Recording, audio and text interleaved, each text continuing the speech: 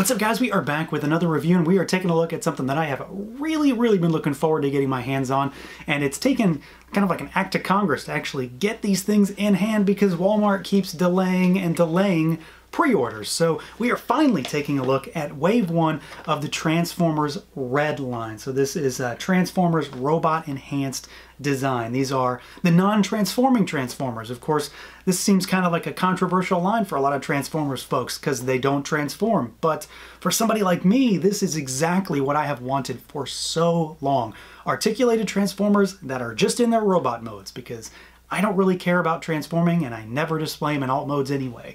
So yeah, this stuff really speaks to me. So we've got Wave 1, Optimus, we've got Megatron, and we've got Soundwave. These guys come in pretty snazzy packaging. It's kind of like the opposite thing that we've got for Black Series, because we've got an angled design, but you've got the figures in the window with this really big piece of artwork on the front, and then this window along the side that showcases all of their accessories. So they're using that angled design to actually showcase a lot of the stuff that these guys come with, and I really like it. And in the back of the box has got a red and black design motif with some rendered shots of the figure with a bunch of their accessories and everything they do. So yeah, let's do it. Let's pull them out and take a look.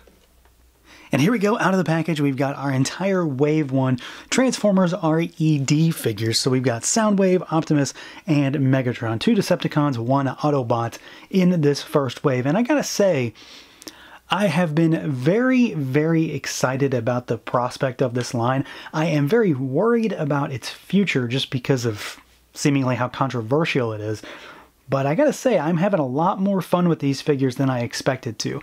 They do have some hang-ups here and there just because of kind of their blocky nature, but these are really fun. Like, I really have not put them down since I got them home.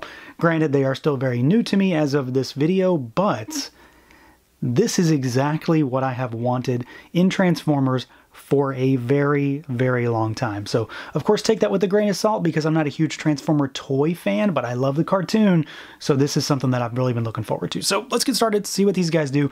They are all similar yet very different. So we're going to take a look at each of them individually. Soundwave moves different from Optimus, who moves different from Megatron, because they have different construction in some ways. So we're going to start with the lone Autobot, and then we'll get to our Decepticons.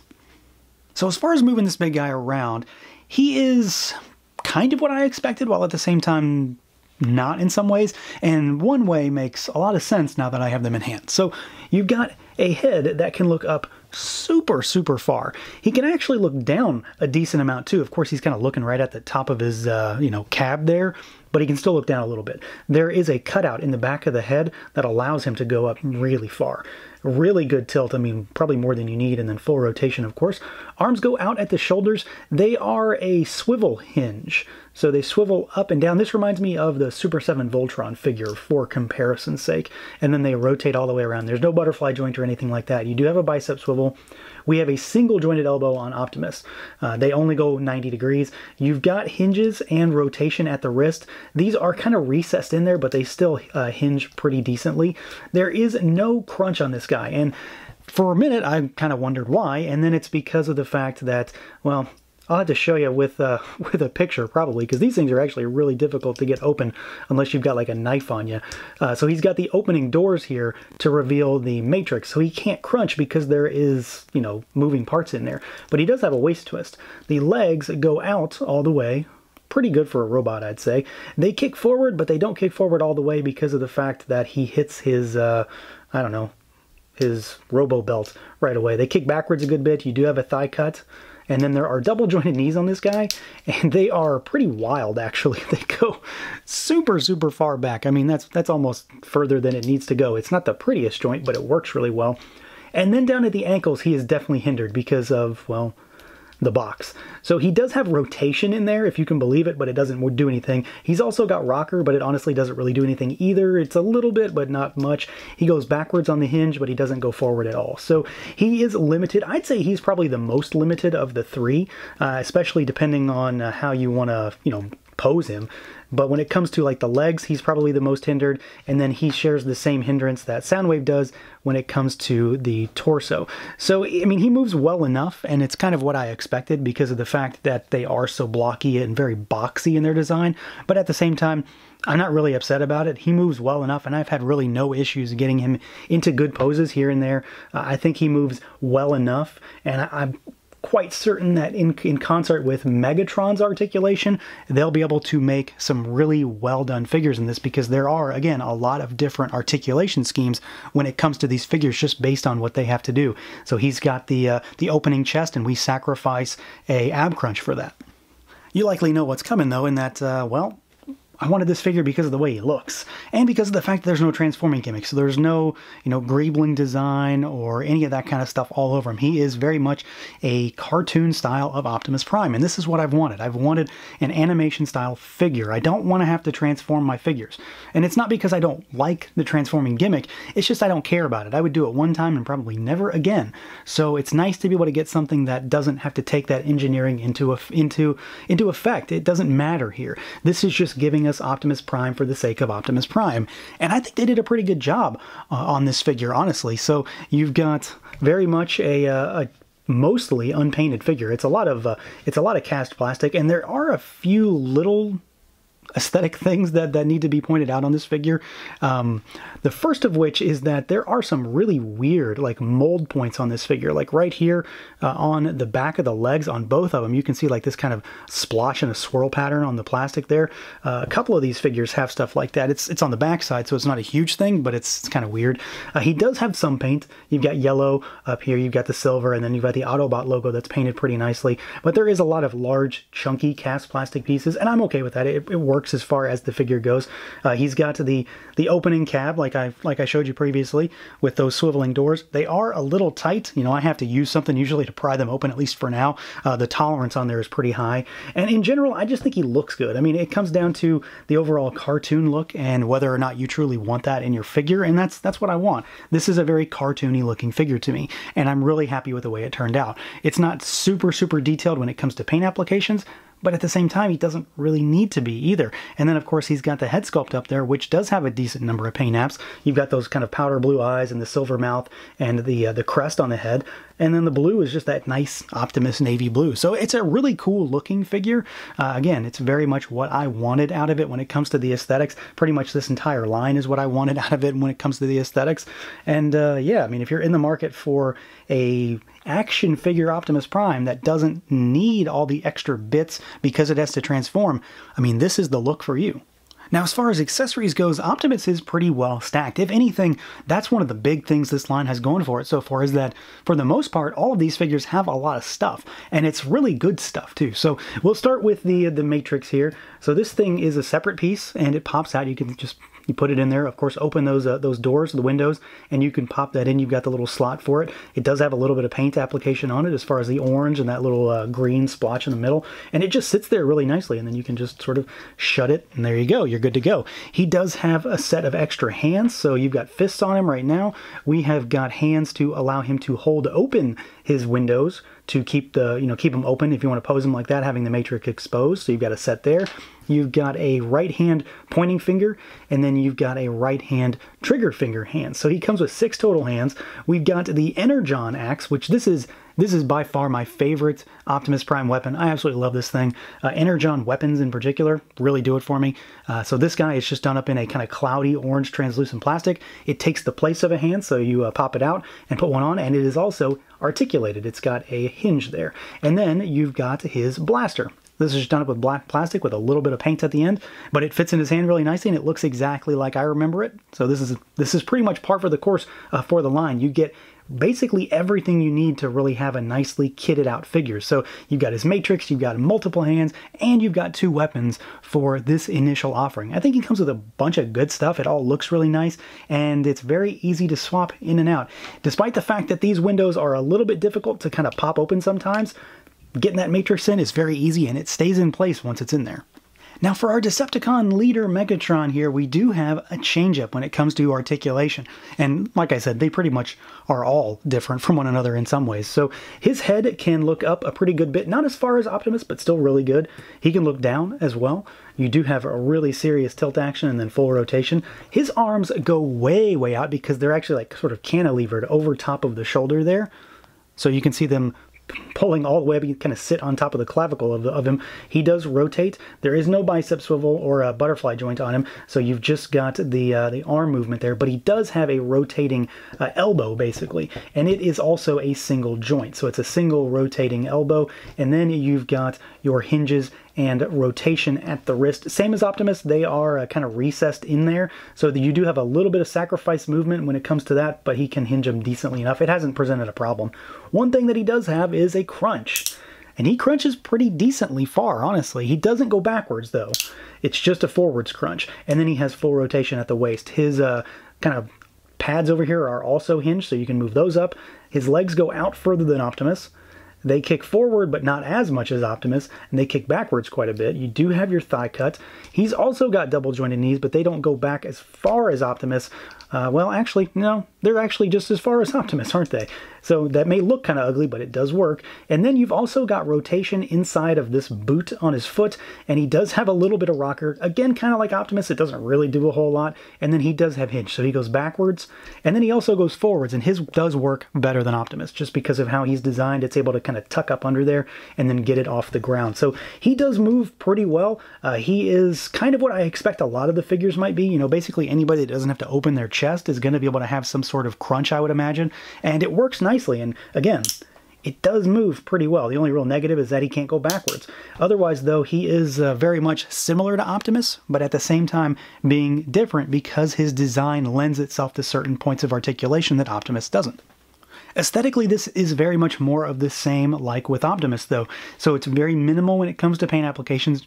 Of course, they are there, don't get me wrong, but there aren't a ton. It's mostly a varying shades of kind of gunmetal black and gray cast plastic with little bits of paint here and there. So he's got reds on the sides, he's got red, yellow, and blue in the middle, and then you've got some red in the elbow there. You've also got your painted Decepticon logo. Nothing really on the back as far as paint goes, but you do have some down here on the feet. And then you just got your normal kind of cartoon looking Megatron. He's got the big kind of oversized cannon on his arm. And then you've got the, you know, the big kind of almost pipe basically is what it looks like as far as the figure goes, sticking out of his back. So it presents a very unique look compared to all the other figures. They all basically stand out from one another because they are all so very unique.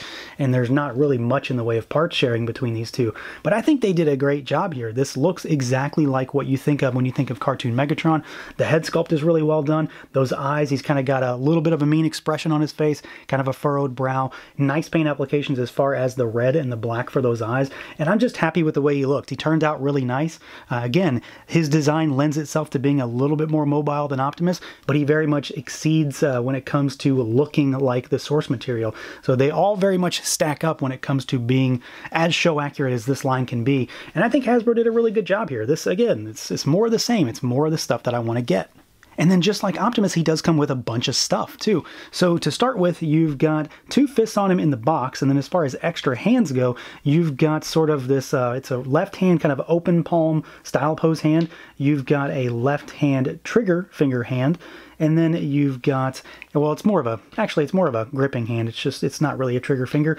And then you've got a left hand pointing hand. Well, we've got my favorite hand, though, is the one where he's holding an Energon cube, and this is all sculpted together. So it's all translucent purple, and then, of course, the hand is painted. And this looks really great. This is one of my favorite accessories that he comes with for sure. And then my favorite accessory is the Energon mace or flail. And this thing is just like Optimus. It's the replacement of a hand. It does not have a hinge, though. This is just a straight peg. That might be part of its downfall, though, because it is kind of heavy, and it will maybe sag a little bit. So you've got to watch your posing on this, but it does, however, look great. So he comes with 5 hands, he comes with the flail, and he comes with the cube. He is, just like Optimus, stacked on accessories. Last but certainly not least, we have my favorite of the bunch, though, Soundwave. So this guy is, again, different from the others. He's very similar to Optimus, but he's also not the same. So we've got a head that can look super far up. He goes down pretty good. You've got good tilt side to side. Of course, he's got the cannon on his shoulder, and it does kind of get in the way a little bit, but you can rotate the head all the way around. This thing does rotate, and I will say if he has one issue, it is this thing, because it does not really like to stay in here. I feel like the peg is almost not big enough. I've almost lost it like 10 times since I've actually been playing around with him. You look at it wrong and it might fall off. You've got arms that go out at the shoulder and then they rotate.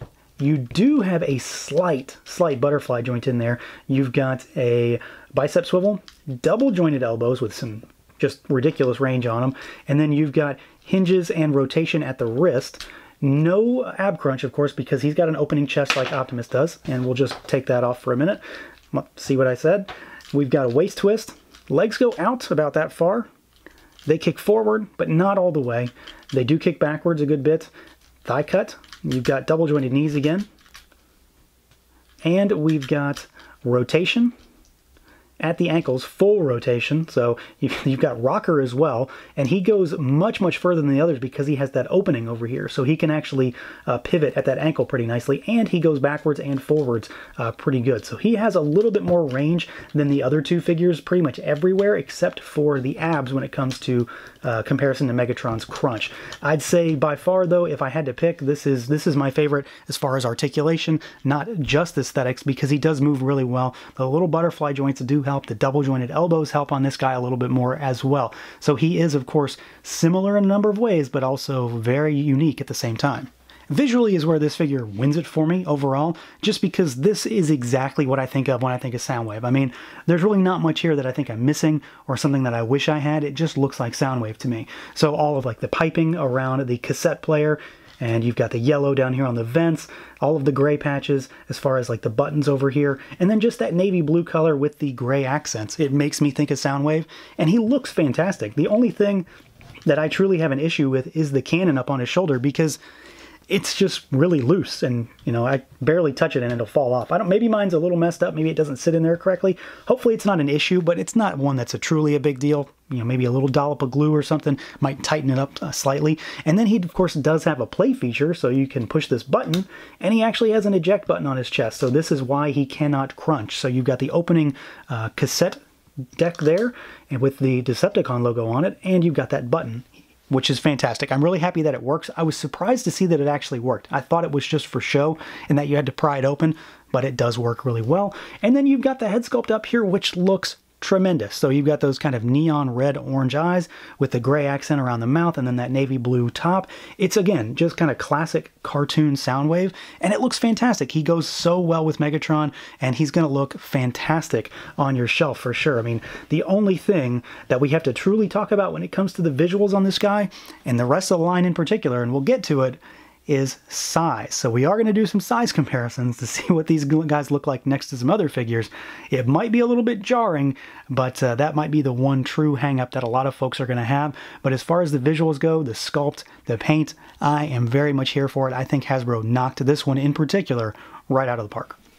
And then for Soundwave's accessories, he does not have as much as the rest, and that's really okay. I'm not so sure that I'm truly missing anything with him. So he's got 2 fists on him in the box.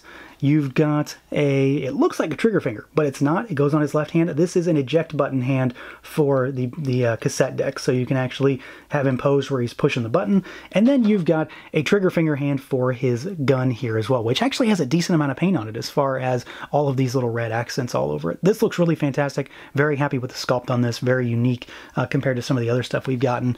And then, of course, you can pop that open, and we do have a tape. Now this of course does not transform or anything like that, it's just for show, it's just a tape. I would love to see if there's a way to maybe get a few more of these just to sort of set a scene when it comes to which of his little buddies you want to have in his chest, but I love the fact that it's not just something that is sculpted in there or painted in there and that it's a separate piece. It works really well. You will hear it rattle around a little bit when you move him, but it sits nicely and it's not going to pop that door open. The only way you're getting that out of there is by pushing the eject button. There's a little arm in there that will pop it open, and I'm really, really happy with this. A lot of paint on this as well, and all of those details are sculpted. It's not just paint. All of that stuff is actually sculpted into the plastic. So he doesn't have as much stuff as Megatron or Optimus, but I'd say he has some of the coolest stuff, especially when it comes to that tape. And like I mentioned, here is a size comparison. So this is definitely, when it comes to the look and the visuals of these figures, an area where I think people are going to have maybe not necessarily an issue, but some concern whether or not they truly want to buy this line, because we know that Transformers don't really scale in many ways with anything because they should be so much larger. You know, the only other thing that really works are like the Toys Alliance ones that are humongous. But this line isn't meant to really scale with anything. They are kind of their own thing. So we've got a G.I. Joe next to him, and we've got a Marvel Legends. Now, Soundwave is basically the same size as the other two, so there's not really any reason to compare them. They are basically all the same size of figure, and they are basically true 6-inch figures. They don't really scale, they're just meant to be this particular size. So he does look small next to a lot of things. Well, here he is with a Ghostbuster, and you can see that the Ghostbusters, which of course are small for their own line, they're even smaller than Soundwave, so he's not exactly tiny. He's still got some size, and these guys are kind of beefy and blocky, so that works really well. And they stack up pretty good if you want to have them just be, I don't know, regular figures that happen to coincide with some of your other lines. But you need to go into this expecting that they're not going to scale with much of anything. And then for maybe a couple things that aren't Hasbro, just to give you an idea, here is something that is larger. So here is a Filmation Skeletor. This is the old Mattel one, so you can see Soundwave is dwarfed by that. And then here he is with a NECA cartoon turtle, so another animation style line, and you can see that, again, nothing to scale there. He's just simply taller than Raph. So there's not really much to compare with in terms of scale on this line.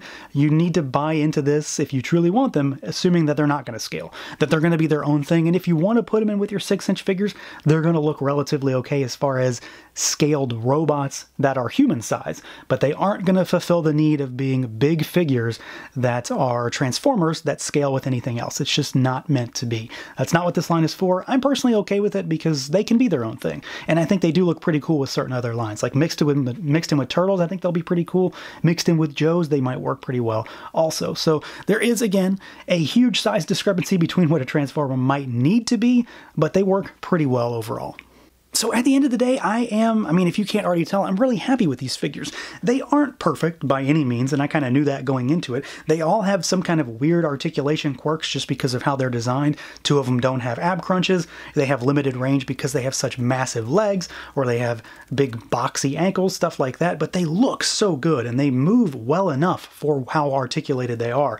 They have a great deal of accessories. They've got the gimmicks like the eject button or the opening windows for the Matrix, and a lot of cool accessories. You know, you've got the Energon effect pieces, you've got the cassette, all kinds of stuff like that. And again, I've really wanted something like this. I really wanted a line of non-transforming Transformers just to fulfill the need of having something that looks cartoon accurate without having all that stuff all over it. None of that greebling effect, none of that, none of the kibble, basically. So I'm really happy that Hasbro came out with this. I'm really hopeful that this line does continue because I am very much on board for this. And I think if you're interested in this type of thing, you won't be disappointed. It's a really fun set of figures, and I think it's a pretty strong start to this line. So that's going to do it for this look at the Transformers R.E.D. Wave 1 figures. Let me know what you guys think. Feel free to like, comment, subscribe, and share, and until next time.